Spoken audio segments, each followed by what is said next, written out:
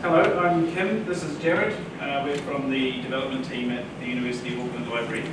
I'm going to try and rush through the slides a little bit so that we can spend more time on the demos, and hoping we can actually squeeze a second one in. So you can be warned, don't you? Yeah. Okay, good. Alright, well, we want to show you a project we've been doing at the library to try and search everything from one box on the front of the home page. At the moment we've got a sort of discovery layer, we've got a primo discovery layer over our library catalogue, and it searches some things but it does not search everything, and we're sick of our staff and students having to go to many different places to find library resources. So our project is called the Discovery Zone, and it's not a complete discovery layer, it really is more of a search box that will lead users to other places. In the spirit of the Dev Challenge example, it's one box to rule them all, hashtag our 2018 dongle. Yeah! And it actually promotes the back-end services and data providers that we get search results from as well. One of the reasons the library can do a project like this is that we have a UX designer who's able to make lots of amazing interfaces and workflows and sort of user-focused services for us. So we're able to coming up with nice-looking collections and pages and services like this. Whereas before, I don't know if you remember, the Dev Challenge in Austin, but this is what happens when programmers try to make. So we are glad we've got that. Okay, Jared, you want to? So this, the framework we used for Discovery Zone initially came out of the Achievement Radio project, which was our first project that used Node.js. So basically the core of the Achievement Radio project was extracted out and became UA. It's basically just a common set of patterns that we can share between all the development teams so they know how things are put together, and any member of the team can pick something up and work on it. UA was basically, it's got a template in, which is done by handlebars. It also handles progression of client-side JavaScript and CSS. It also allows for shared modules, so we can pull NPM modules that have repeat patterns like CSS and JavaScript and pull them into other projects. It also provides us with login and metrics. So the Discovery Zone itself is built on a microservice that provides the search features, and there's a base provider, and then all the other providers sort of inherit from that. So generally we split them into Solr-based providers and then Primo-based providers. And the point of them is that they return sets in a sort of common result format, but also that we can reuse those providers on other websites if we need to. So one challenge that we found early on trying to federate so many different data sources is that they return search results at very different times, particularly those big clunky discovery layers like Primo. And it's a challenge we're still working on because we don't like waiting for search results, but we want to see everything at once too. We don't want to see things popping in as they're ready asynchronously, just from a user experience point of view. So we're still trying to find a happy medium to that. We've also found challenges with opaque relevancy ranking or index configuration of various data providers, and I think Laura sort of alluded to this in the keynote as well, with trying to figure out how Google ranks things.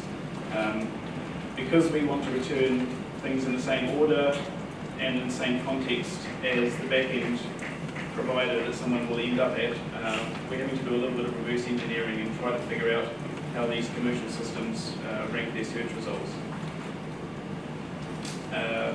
Presentation of various content types or various search results in different contexts is another challenge. Luckily not one for us. It's again what our UX person does for us.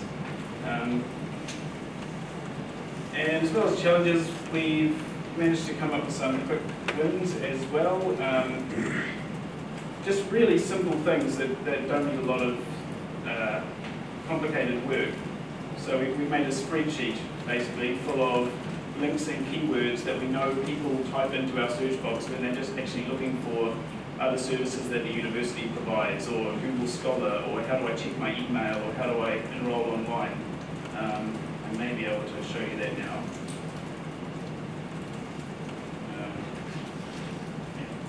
I think email is the most common search we get, more common than any article or book title.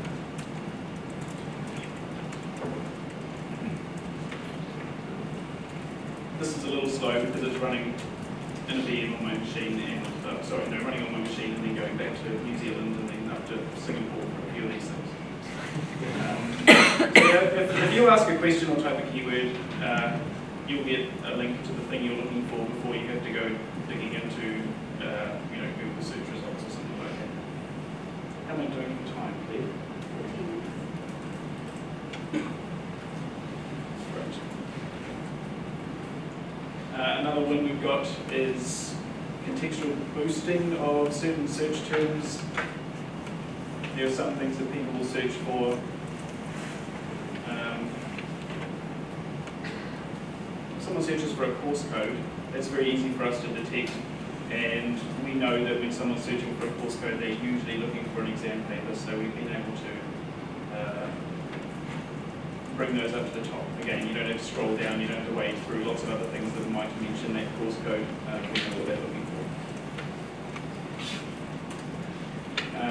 Because of the way that Jared really has designed and built the whole framework, it's really quick to start doing things, and so we're also able to prototype ideas as soon as anybody gives us an idea, and that's really helped with kind of the continuous development, testing ideas, improving existing ideas. And on that note, I hope, I think we're going to have time for 2 demos today. We've got plenty of time. Good. So we're going to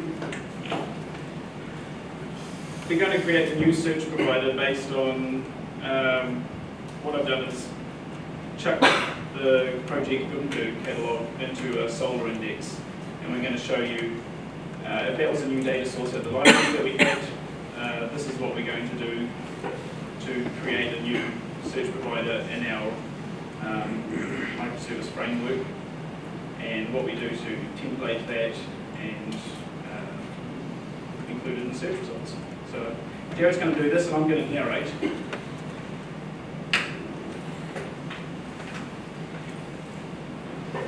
Right, so we've got directory-based providers here that get recursively parsed at runtime. And we've made some code templates in our IDE so that we can just really quickly provide this for various things. This one's going to give us the basics to generate Solr queries, parse some results, and render a template. Does that look good? Good. That's the logic done, basically. Now we'll make a handlebars template to include the search results.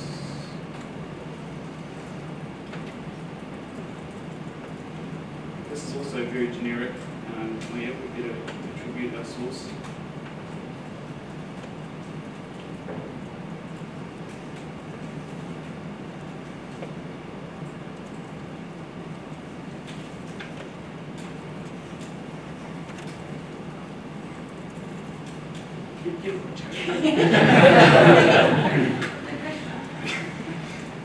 Okay, this listings template includes a partial to display metadata for the actual item.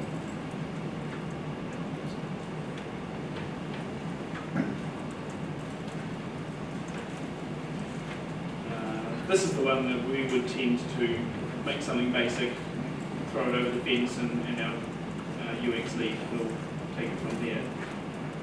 This should give us enough basic metadata to start showing some search results in Gutenberg. We've already got the config there because we knew where it sits in my local Solr Docker container. So hopefully, we'll just restart. Yeah.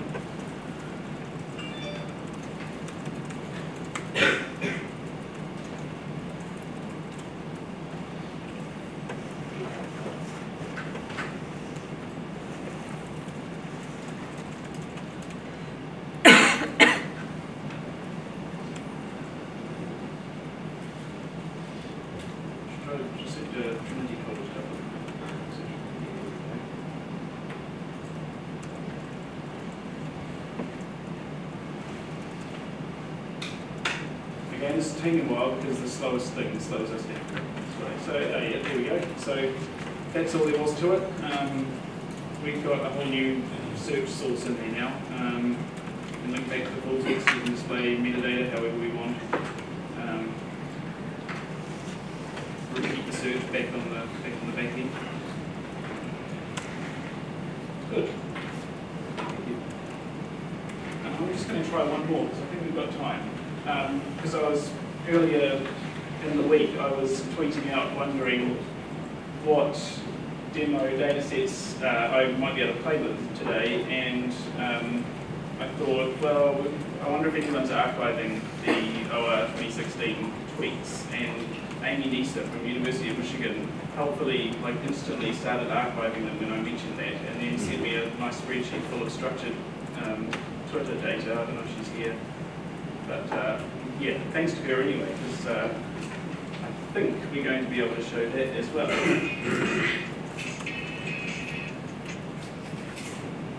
going to try to. Oh, there we go. So just creating the directory again and providers.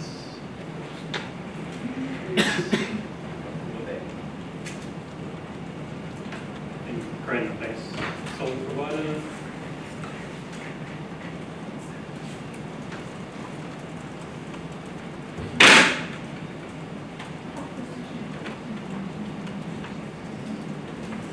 Creating a listen template.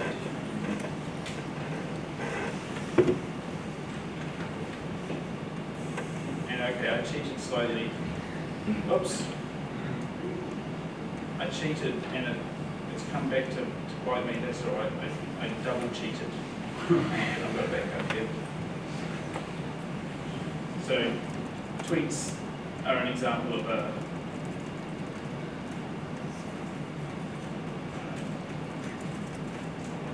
that's a default item, so there's certain providers have different types of items, so you have like a video item or a map item. So the designer can have like item underscore map if they want to have a different item, different rendering for different item types. And anything fancy we need to do with handlebars, as you do with handlebars, you can just write a helper.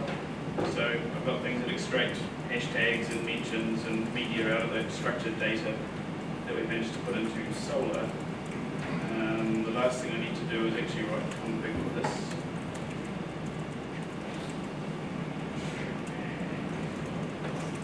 I hope I'm not giving anyone motion sickness with my scrolling. I've been told I do that sometimes.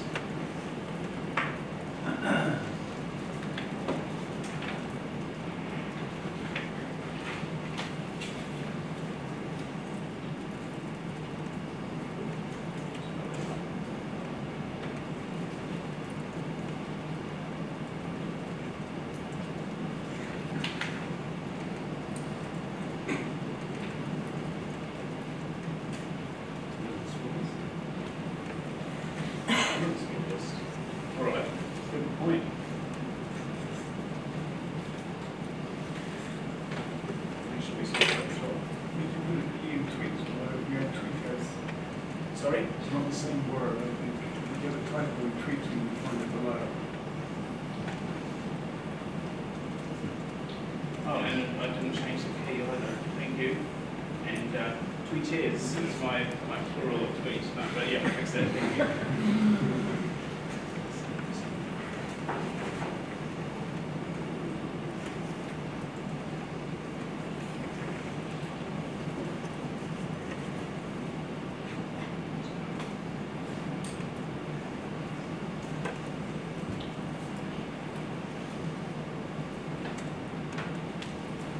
Well, I should be able to repeat the same search.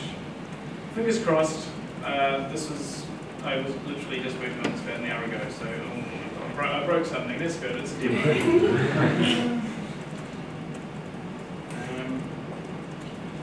think I broke.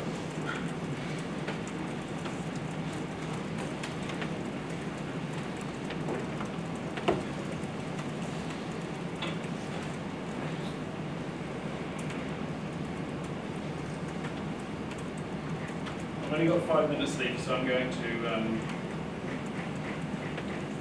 drag one that I was working on this afternoon. See if I can get that. Probably spelled a few other things wrong.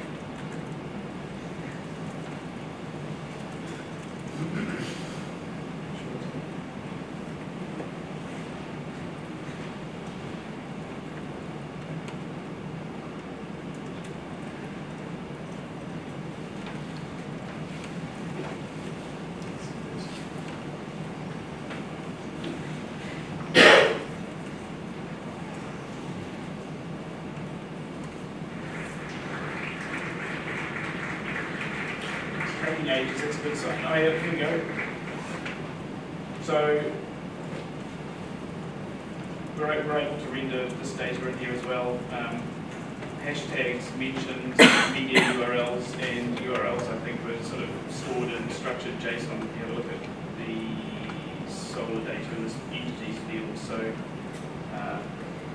I did have to write helpers to extract those, and you can display images as well. But yeah, it's that easy. It's literally minutes to try and plug things in. So yeah, we are still working on it, but our next steps are to continue running a beta service for our staff and students to try, add more sources, optimize our queries and speed, improve relevancy of our rankings, and maybe look into personalization, but not the bad kind, the good kind that doesn't invade people's